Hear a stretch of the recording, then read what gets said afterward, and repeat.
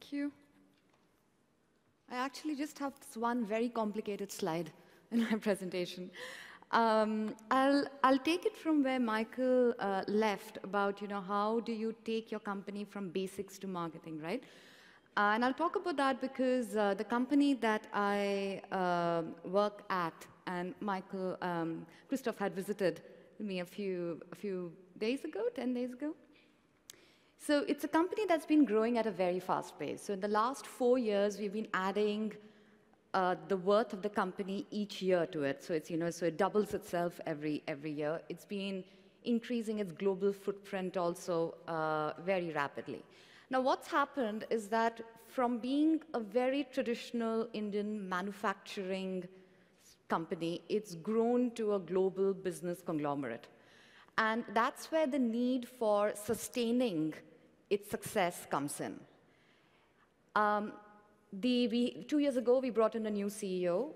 He was the #2 at Larsen & Toubro with a lot of global experience. He brought in the CFO as well within 6 months, who was at ABB, who was the global CFO at ABB. I moved into India as well as the company about 7 months ago. So as you can see, the company's changed. There's a lot of management transition that's happened. So when we set up, we set up the business sustainability division altogether, like when I joined the company 7 months ago. And what we did was first think about these 3 things: conceive. We've heard today in various presentations that sustainability, the 3 factors are social, environment, economic. But every organization has its own definition of sustainability. And what worked for us was that we took a very inward-looking inquiry into what sustainability meant for our company. So that meant brainstorming sessions with the top management. It also meant questionnaires to the people on the shop floor, on the factory floor, in the mines. We are into steel, power, and mining. I'll come to that probably later. But then, so we took a very, very inward-looking kind of a look into what does sustainability mean to us. So, and there it can really range from compliance to strategy to innovation. So for any company which is actually getting, if you want to embed your sustainability from raw material production to marketing, which essentially what LCA is about, I think it's really, really important to spend a lot of time in how do you conceive sustainability within your company. There are plenty of definitions out there, textbook definitions, theory, but I think that's something, if you do that right, if you actually have a more collaborative approach, which a lot of us have been talking about, but how do you conceive? Half the battle is already won for your implementation. So do take that really seriously. The second bit is cast. And by cast, what I meant was how do you actually place sustainability within your organization? So how do you, like a mold, how do you actually place it?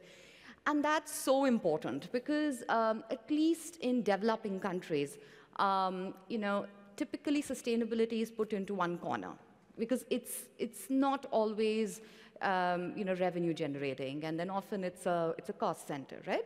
So it's all the good things to do kind of division.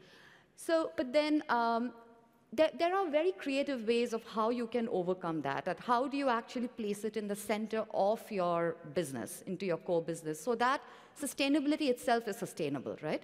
So how we did it was that, well, physically speaking, like my office is in between the CEOs and the CFOs. That just helps a lot.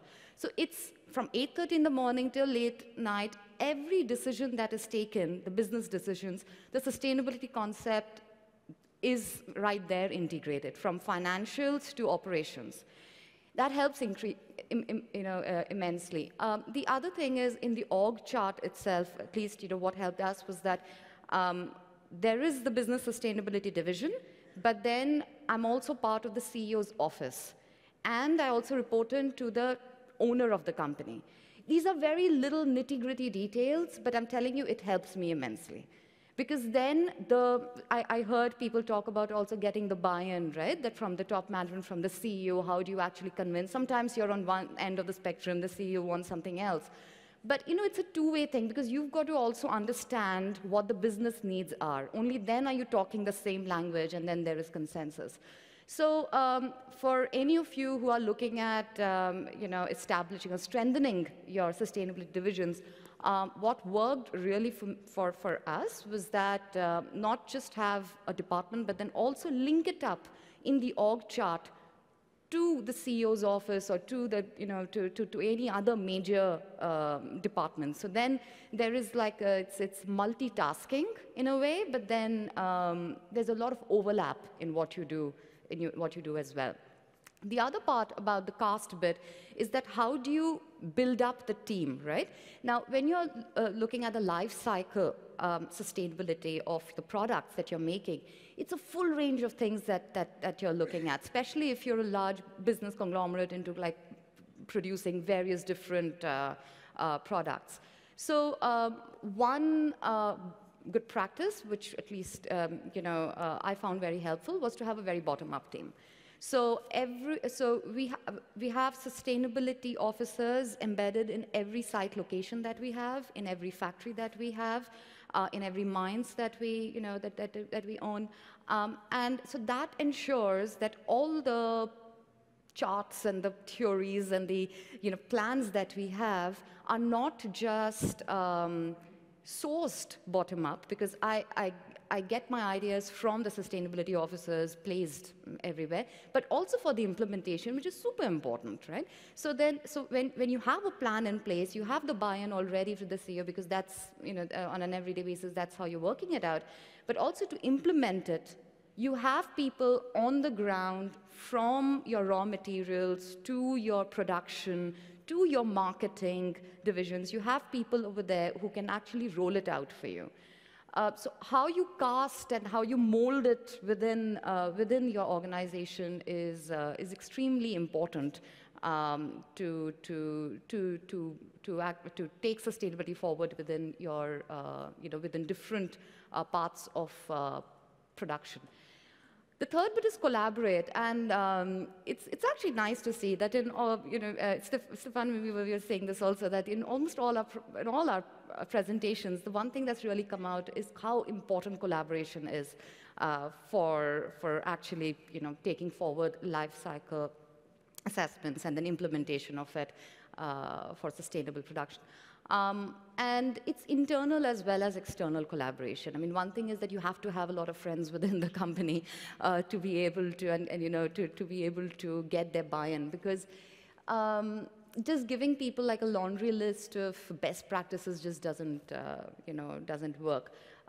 We use the Sophie software. One of the first things within, I think, 3 weeks of me joining the company was that we had PE on board, and then we got the Sophie software, started off, the project started off to build it up. But then after that, after the data comes in, then you've got to take the necessary steps, right, to make the corrections, and then to take things forward. And so internally, I mean, there is, you really need a lot of collaboration internally. There are various things which worked for us. You can have a little board for yourself, like a sustainability board within the company, where you can have different business leaders, internal business leaders come in, and you can discuss with them. It's very important to not just show them the data and flag things that they're doing wrong, but instead let it come from them. So you show them the data, and it's so useful to have a data-backed dialogue or discussion with people. It changes things completely when you have that. Not just internal data, but also benchmarking, which with Sophie we are able to do as well. So to benchmark your own your own data to what other companies in the industry are doing, and then based on that you can set up internal targets. But what's working for us is that let it come from them. Keep the friends in there. I mean, because if you show them the data and red flags here and there, often they kind of they kind of turn hostile, whatever. And also externally, I think it's very important to showcase things that are working. within your company for, for sustainable production, for instance. So to give you an example, well, I didn't want to, but that's our company. That was actually the advertisement at Davos this year. That's my number that they put. So this is how we're going about ensuring that sustainability is present in different parts of, of the company. And one of the ways of making, so we're in the business of steel, power, and infrastructure. Apart from a lot of other smaller businesses, our main businesses are that. It's about $3.6 billion company. And we're present in a couple of continents as well.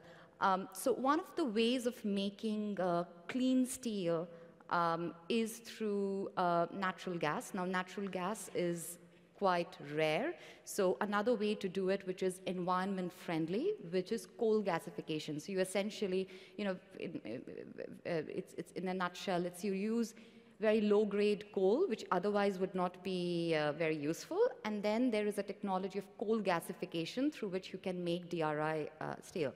So we are the only company in the world, the only people in the world who are actually doing that.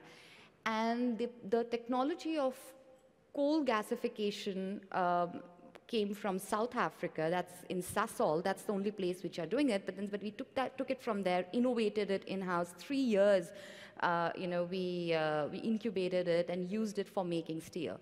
It's a fantastic example of having more environment-friendly, steel production. And also, all the byproducts that comes out of that are recycled into the process, or else it's sold in the market.